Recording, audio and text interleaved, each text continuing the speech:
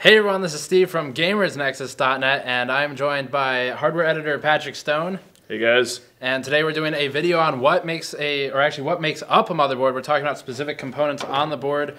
So some of our key topics here, we'll be talking about the PCH, or Platform Controller Hub, also the chipset, PCI Express, and how X8, X16, that stuff works and is relevant to you.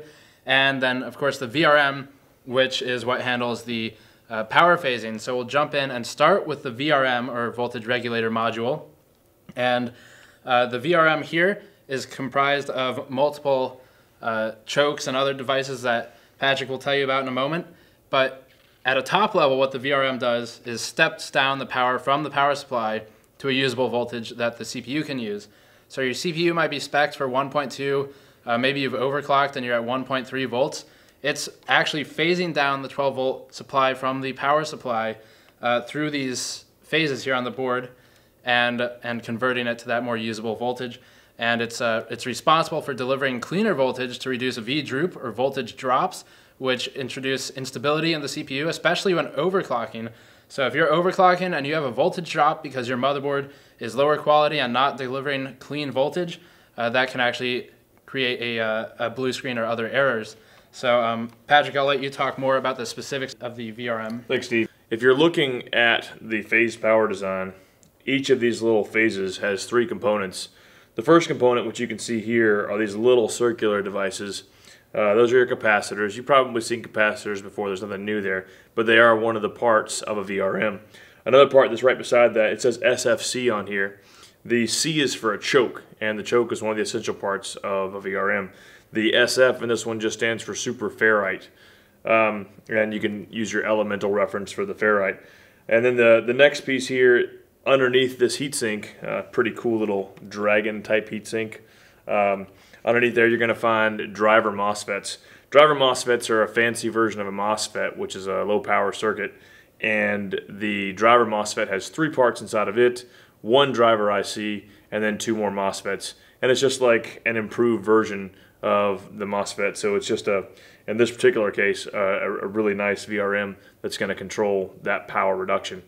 I think Steve's going to go now and give us a little information about when you're looking at the motherboard box or looking at the specs, you might see something like 8+2. And Steve, what does that mean? Sure. So if you're looking on Newegg, the product page or something like that, and you see 8+2 power phase design or phase power design, or you see 4+1 or something in that range, the number preceding the plus is actually indicative of the number of phases that the power goes through. So on this board, we can actually count the chokes, which are on either side of the CPU, and that tells us how many phases are on this board. So we can see 4 on this side, 4 on the top. That's 8, so that's the 8 plus. And then the number after the plus is how many phases are dedicated to RAM or hypertransport if you're using AMD, or other devices that need to step the power down. So over here we have 2 phases, I think, for the memory on this board. Might be 1, I think it's 2 though. And on AMD boards you'll have 1 for hypertransport as well. Next though, we're actually going to talk about the PCH, or Platform Controller Hub. And this is the chipset. This is a very critical part of your board selection process when you're using any type of CPU, AMD or Intel. They both have different types of chipsets, like Z87 or H87 or 990X or 990FX. I'm actually going to let Patrick go into detail on the PCH and what it does. It used to be the North Bridge and South Bridge, but AMD merged it and unified it originally. Intel has taken that as well. They called it the Platform Controller Hub. AMD still uses bridge terminology. So I'll let you talk about the specifics. Awesome, thank you. Yeah, so you guys are the Gamers Nexus, so what matters most is certainly video games. Well, maybe not, that's it. Maybe that may not be everything, but literally the most important thing in the world. Okay, yeah, it's the most important thing, let's be serious. But anyway, so this chipset, this Platform Controller Hub on an Intel board is certainly going to factor into your gaming tremendously. One of the ways that it does that is it's going to determine whether or not you can overclock the CPU, right? So we're looking at the socket here.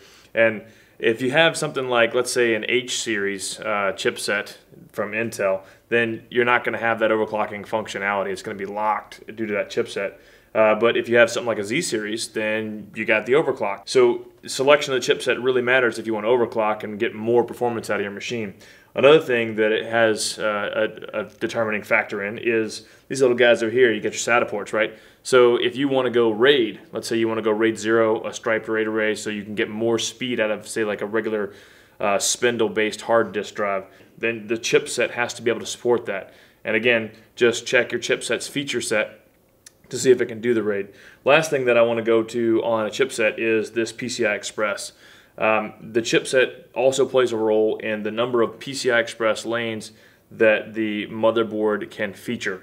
In this case, you got like PCI Express X16s, PCI Express X8s, and PCI Express X1s.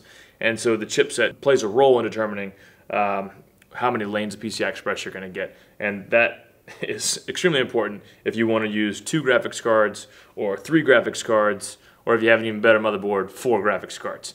So all Titans. Well, maybe GTX 780 Ti's? Maybe 780 Ti. Okay, all right. But Titan sounds cooler. Indeed, it does. All right. But I'm going to pass it back to Steve now because he's going to go into a little bit of PCI Express for you. Sure. So PCI Express, as it comes to gaming, we are mostly looking at X16 and X8 slots. X1s, you're generally looking at things like video capture cards, audio cards, generally smaller expansion stuff that isn't doing heavy-duty video work. And then the X16s, X8s are obviously for video cards. And you can actually count the number of pins and see if it's X16 or X8. And so on this slot, we can physically see that there are half the pins as on the X16 slot. And you can actually see that on the back of the board as well, right there. As far as specifics, once again, we'll throw to Patrick. Yeah, so the reason that the number of pins here matters and the reason that the number of lanes matters is that's how many bits per second you're going to be able to transfer. And so with something like a graphics card, or now we're moving closer to PCI Express solid state drives, those things are going to be transferring lots of data per second. And so an X1 slot simply can't transfer enough data per second, and so we have to move to an X8 or an X16. And if you want that ultra graphics in your video game, you gotta have the ability to support that sort of bandwidth. That, again, like we said earlier, is tied back into the chipset. Steve, you want to close it out for us? Yeah, so just some consumer advice and buying advice here to kind of go back through all 3 of these components again. When you're shopping for a motherboard, first of all, check the link in the description below for a full article on picking the best motherboard for you.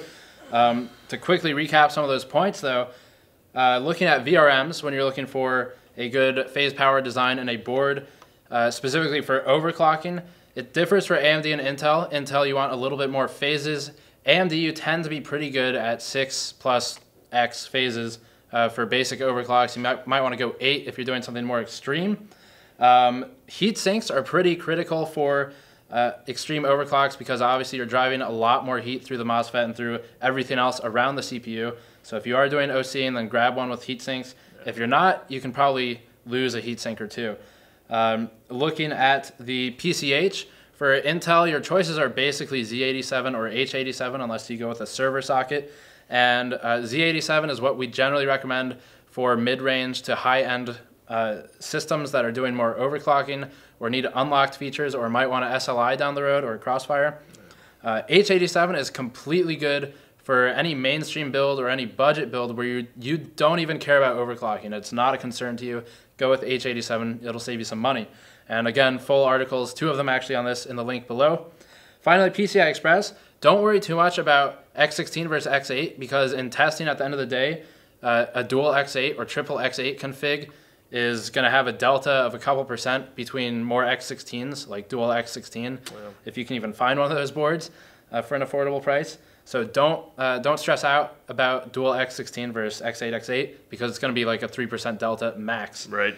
And other than that, that's pretty much all the buyer advice we have for you here. Again, check the links in the description below. We have a couple more videos coming up, so subscribe to the channel if you liked it, and we will see you all next time. Peace.